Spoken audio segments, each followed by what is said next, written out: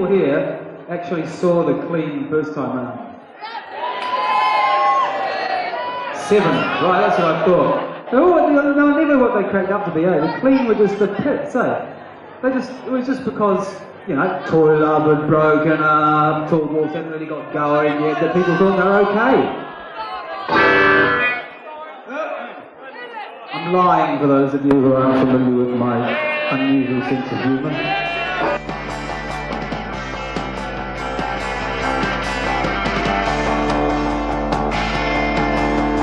The first question is really the obvious one. How did this reunion come about? Basically through Craig Taylor, who does Flying Nun in Europe. Me and Dave and Hamish were all in London at the same time last year, and he thought it'd be a good idea if we just got together and played. We just had one practice and then did it, and it worked really well. We just did 2 gigs. What was the response like at that first gig?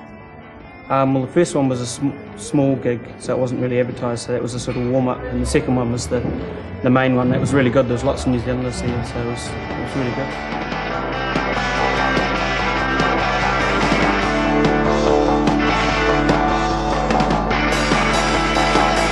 How comfortable are you guys with the legendary status of the Clean? Well, it's something we're aware of, but we don't really think about it or take it that seriously.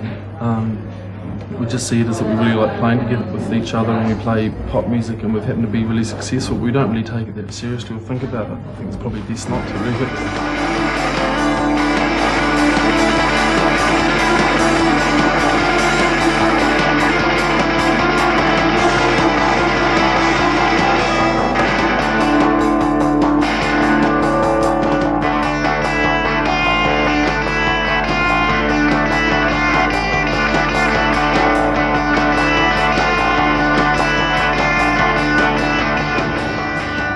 Well, we've just got this one tour planned at the moment, so we're not looking past that. Even if it is really successful, we'll have to see what happens after that. But we haven't got any plans to like get right back into it in a big way or anything like that. Because Robert and I, like I'm committed to my band Stephen, and Robert is to the bat, so it really is just a one-off thing. If anything happens, it might be a 2 or 3 year thing that we do, but it's a total one-off sort of holiday, I suppose you could look at it. For a while, the Clean were one of the bands that epitomised the Dunedin sound. Do you think that sound has survived? Well, it's survived in the media anyway, and it's survived in some of the bands to a certain extent. Some of the bands are still playing fairly loud guitar-based music, which we are to a certain extent, but a lot of that was built up by newspaper and TV and stuff. I mean, all it is a trebly guitar with a bit of reverb on it and pop music, you know. I mean, that's all it is. And that's all over the world, you know, not just Dunedin. But it has survived, and it always will survive, you know, all over the world. You know. We've written our 30 new songs. We really love to be able to document the tour with these 30 new songs and maybe do an LP, if not an LP, EP's worth. So that's in the pipeline. We definitely want to do that. Other than that, that may be a record. That might be all at the time being.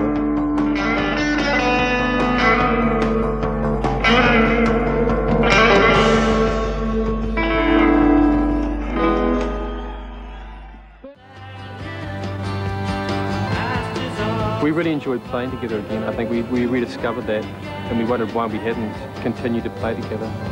And even though we're intermittent with what we do, I sort of see it as a continuum.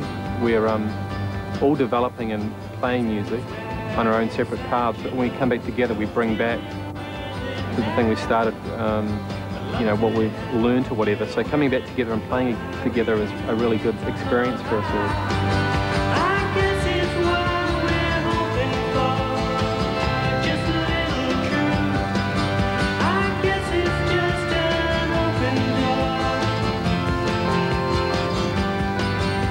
And it's funny, we box called a small stone, which is made by electro-harmonics, and you just put the organ and the Hamish's vocals through that. I don't think a lot of people realise it's a vocal track on there, but that's Hamish singing along with the organ. The strange warbling sound, yeah. I think we've been really affected by the 70s kind of revival thing that's happened too, and I think that's our late 60s, early 70s church rock instrumental.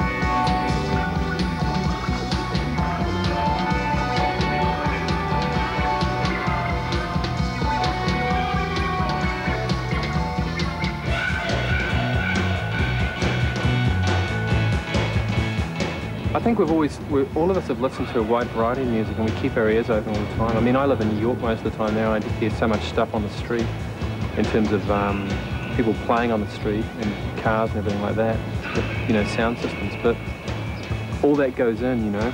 And we've always chosen with the music that we play a certain approach. That, you know, even back in the early 80s, I was listening to reggae, and I've always been really interested in a lot of Afro-American music. It's just, I think, we're a bit non-trendy. We just haven't jumped wholeheartedly into grabbing onto particular rhythms with what we do. We've tended to work within an area we feel good about, and it's expressive for us, you know.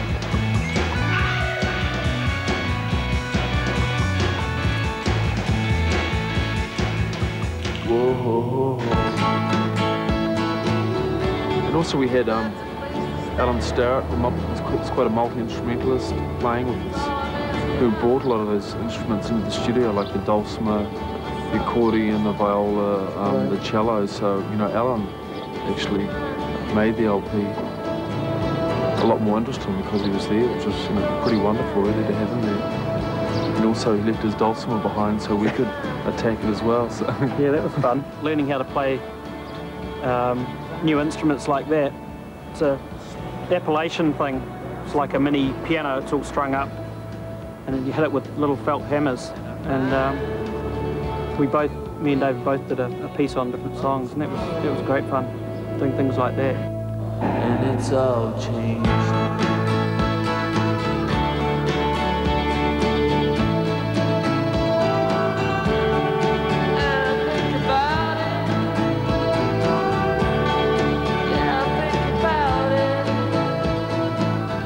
I guess what a lot of the, maybe what some of the Dunedin bands out there, the Dunedin sound, created was kind of like a white soul thing in a way. And you've got to be kind of soulful with your rhythms in a way. You know, they've got to be things that are in you that sort of, you know, express you as a white person, basically. So it's just like totally feel orientated, you know. It's what feels right for us is what's come forward and what we've produced, basically. So I guess it's roots, white roots music.